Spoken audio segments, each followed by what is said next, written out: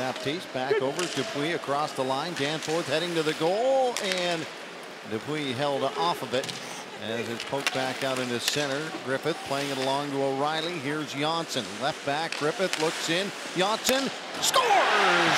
Andrew Campbell from Andreas Janssen as the Marlies pick one up. 5:40 into the second period to make it 2-1. Well, I got a little Harlem Globetrotters going here on this play, Croc. I think 4 guys. It starts in the neutral zone. 1 pass, 2. There's the 3rd one. Here comes the 4th one back to Janssen. And then jumping into play is Captain Campbell. And he deposits it in the back of the net.